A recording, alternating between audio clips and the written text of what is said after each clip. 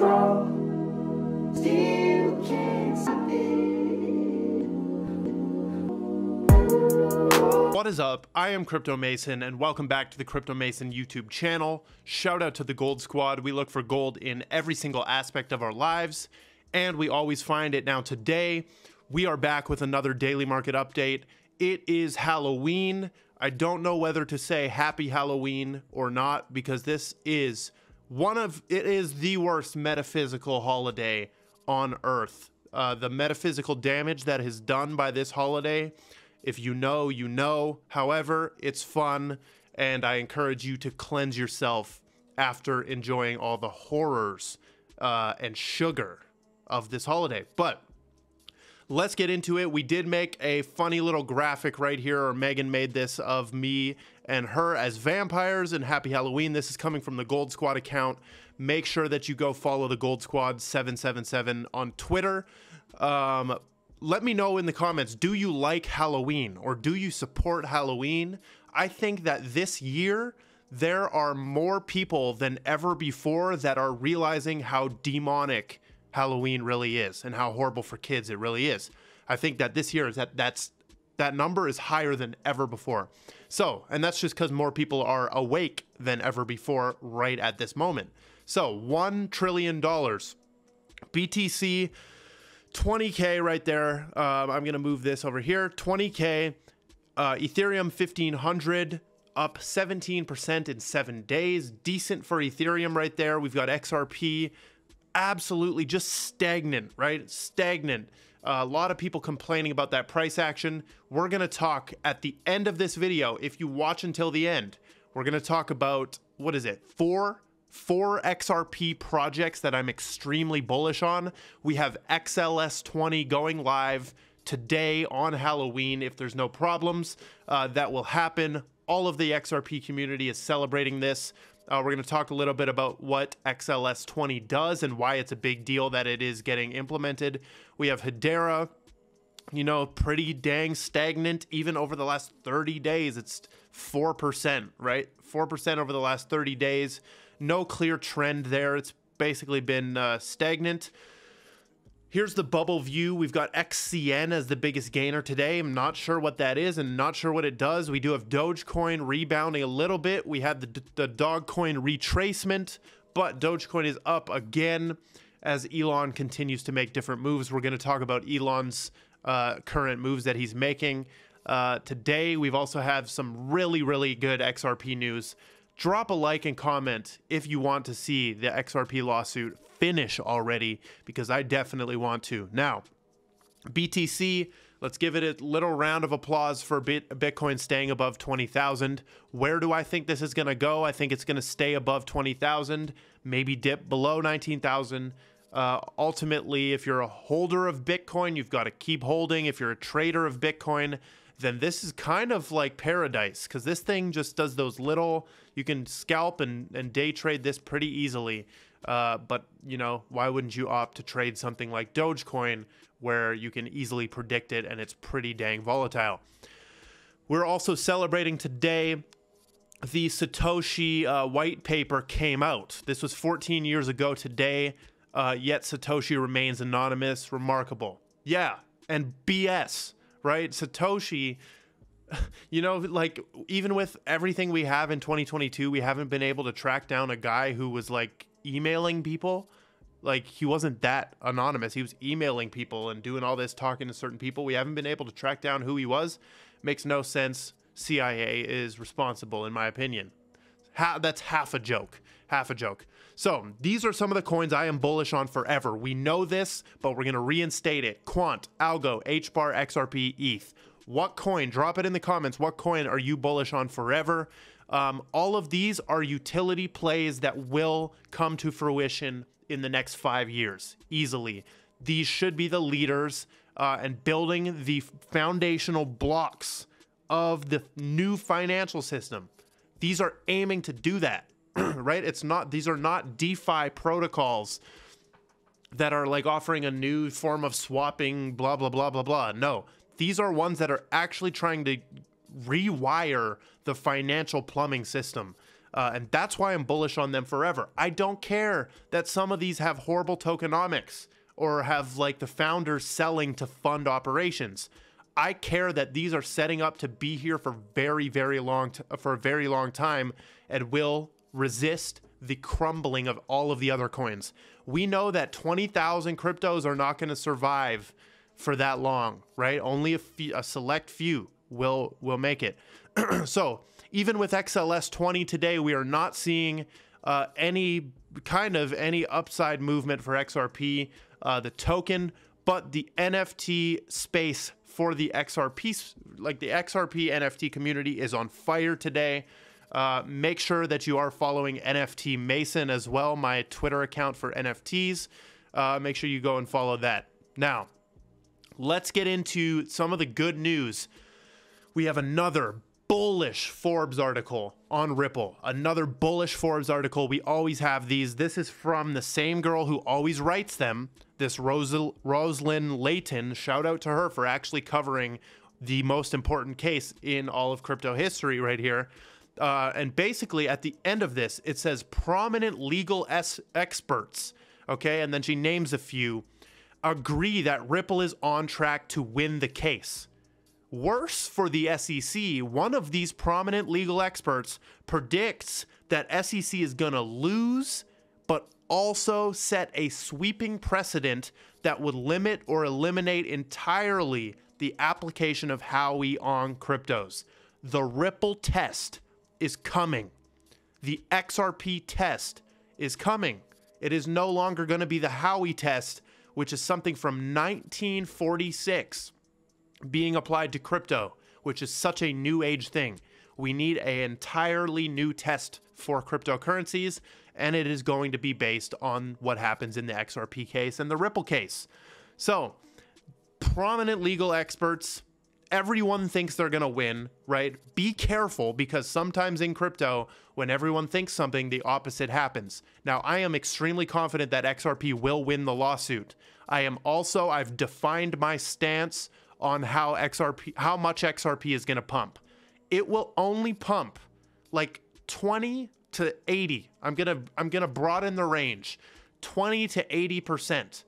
20 to 80% off of a lawsuit win or settlement is what I think. 20 to 80%. So let's see where 20 to 80% actually takes us. Okay, so from right here at 45 cents, if we go up 20%, we're at 54 cents. If we go up 80, okay, here's 64. That's 74 cents. And then let's see. If we zoom out a little bit more here, we can see where 80% would take us from 45. 80% would take us to 82 cents. Okay. Maybe $1 is possible off a lawsuit win. What do you guys think? There's lots of morons who are brainwashed morons who are just like thinking I don't like XRP because I say what I just said, how it's only going to go 20 to 80% off a lawsuit win. Dude, XRP will go up thousands of percents in the long term. In the long term, I am still extremely bullish. I've been holding since all the way back here where there's not even data on the Binance chart. 2017, I've been holding. I have not sold any, right? I have not sold any unless it's to buy an NFT with my XRP. I have used some of it for buying NFTs.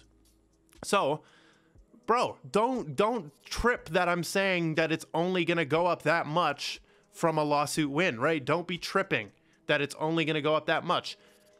What that could do, a lawsuit win could restart the bull market and have the whole market go crazy again, because XRP somewhat still does follow Bitcoin and it still follows the whole market, right? It's not entirely decoupled yet. I do want to see it decouple.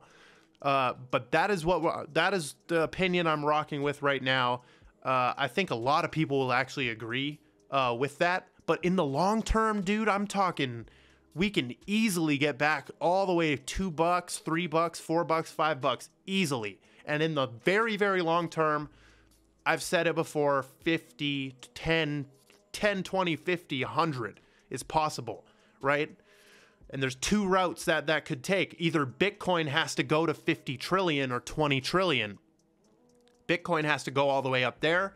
And as that happens, the entire market will also flow in more money, and the raising tide will lift all boats, basically. They say sink all boats, I think the saying is. But the point is, as Bitcoin rises, ETH will be at 10 trillion. Imagine BTC, 25 trillion, ETH at 10, XRP at 5 trillion or whatever. Or the other option happens where XRP actually does take over and slaughter everything else. It just takes over everything and goes number one. I would love that. So, okay, moving on. John E. Deaton has filed an amicus brief for XRP holders. This is huge. He says, dedicated to XRP holders, it is truly a decentralized community brief. So finally, the XRP holders are having a voice, or trying to have a voice, even bigger than the one they have right now, in the XRP case. Here's the briefing on crypto law. It was filed from Deaton Law Firm, LLC. We know these guys. These are the three, right? Crypto law, then you have Phylon Law, then you have John E. Deaton, then you have Jeremy Hogan. They all cross-promote each other. You know, they all work together to cover the lawsuit side of this, which it's very deep and wordy and technical, right? Like, what the hell is an amicus brief, right?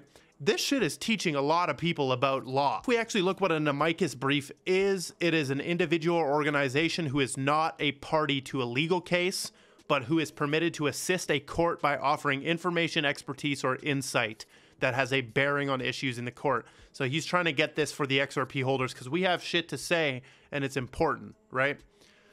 That's huge news. Then we had this little screenshot from Emmy right here saying crypto means business by Ripple on Wall Street Journal. And then Digital Asset Investor says, wonder why Ripple is advertising in a place that they can't do ODL business. It's because Ripple doesn't care and they know they're going to win and be able to operate in the United States. Moving on, we just had the $512 billion asset manager called Apollo is now offering Bitcoin and crypto custody for institutions. But guess what? What we care about is how does this relate to Hedera and Hbar? Well, this asset manager is on the Hedera Governing Council.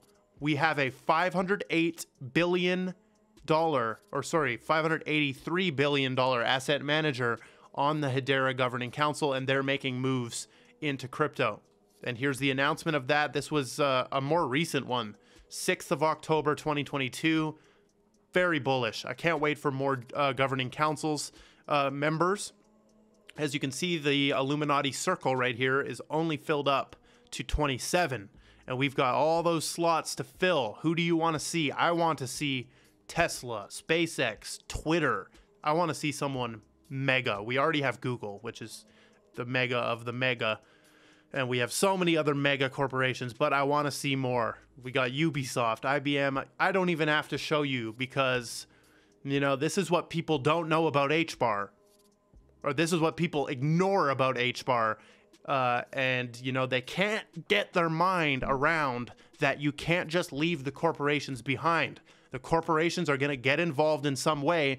And this is essentially the first enterprise DAO, made up of actual huge enterprises: Boeing, Google, ServiceNow, Shinhan Bank, Ubisoft, okay? Huge, Deutsche Telekom, LG, Chainlink Labs, like, it's massive. And then we had this 508 billion euro, or is that, I don't even know these symbols, man. Euro, or is that Great British Pound? I always forget the symbol. Let's see, GPB symbol, yeah, that's, okay, that's that one, okay, okay. Then what the heck's the euro symbol? Hold on. Okay, yeah. Crypto Mason exposed as a dumbass for getting the currency symbols. It's just because I'm so wrapped up in crypto tickers that I cannot remember the currency symbols. Okay, we have some crazy stuff. Leaked documents from the DHS outline their plan. DHS is Department of Homeland Security. They are outlining their plan to basically police disinformation. They plan to target inaccurate information on the origins of the COVID-19 pandemic and the efficiency of the jabs, etc. Okay? Facebook is involved in this. They've created a special portal for DHS and government partners to report disinformation directly. So Facebook obviously is for the Matrix. DHS, you are for the Matrix 100%, right? Just policing disinformation.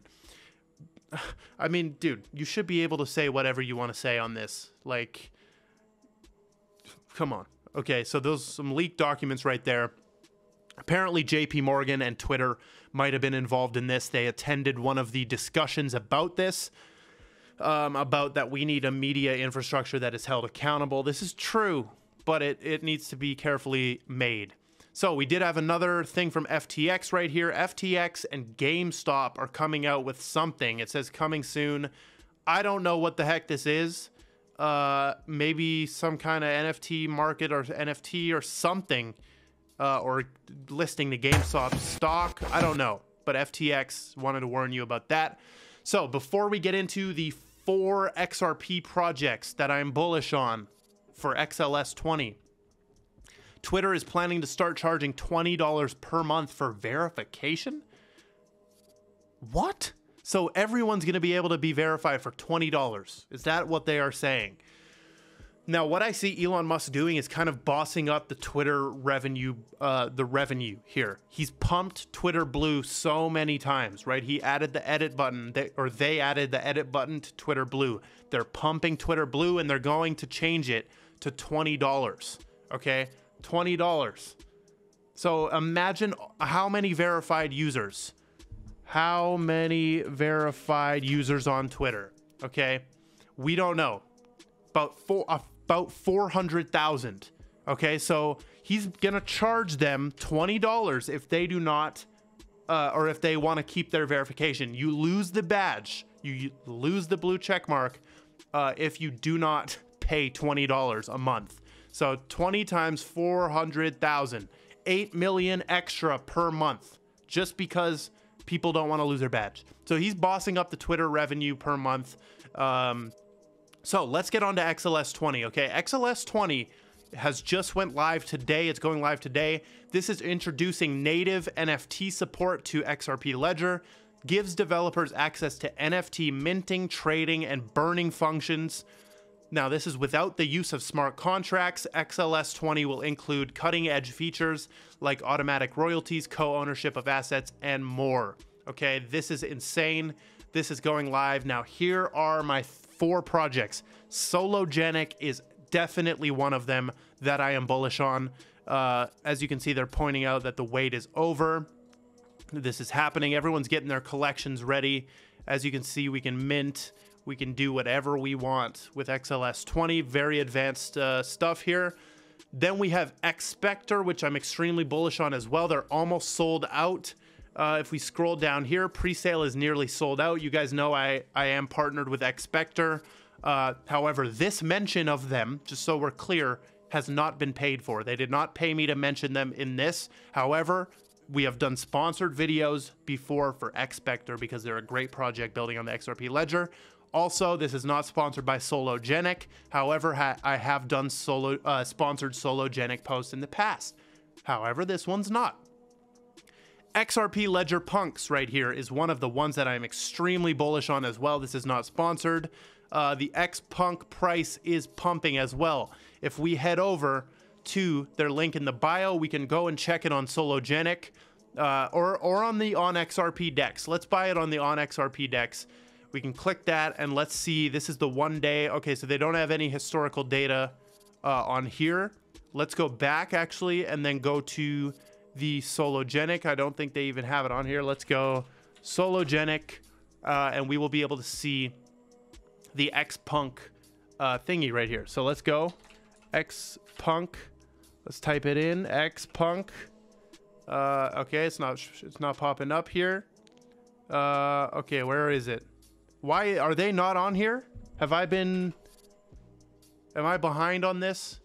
Who knows? But we can see on this graph right here, I guess the historical data wasn't loading, but 1 day, it's pumping. It's pumping. Now, the final one I am bullish on is XRP Junkies. This is not sponsored. However, we do have a sponsored giveaway coming from the XRP Junkies. We're going to give away 500 XRP And I might run an XRP giveaway for XLS20. I should do that. But make sure that you go and check out those projects. That is all we've got for the daily market update. I love every single one of you. Have an amazing Halloween. Cleanse yourself after, and goodbye.